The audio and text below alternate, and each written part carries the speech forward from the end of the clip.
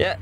Charlie, thank you very much. Something that makes this antique boat show so special is that there are Amphicars here, and I'm joined by the man, the myth, the legend, John March. And John just bought this Amphicar, and what's it like to drive this thing? Adam, it's a blast. It never gets old. Driving a car into the water is so wrong, but every time it turns people's heads. And the nice thing about it is even kids look up from their phone and they look underneath the car and say, wait a minute, there's propellers? And you see the wheels turning. It's the best thing. It sounds so wrong, but I'm sure it feels so right. So, hey, John, let's go for a ride. Show me how this thing works. Keep in mind, there's no seatbelts on this thing. Slow down. Oh, man. Oh, my gosh. Look back at the camera. That's how it's done, and we're off. This car is now a boat. It's a boat, dude. All right.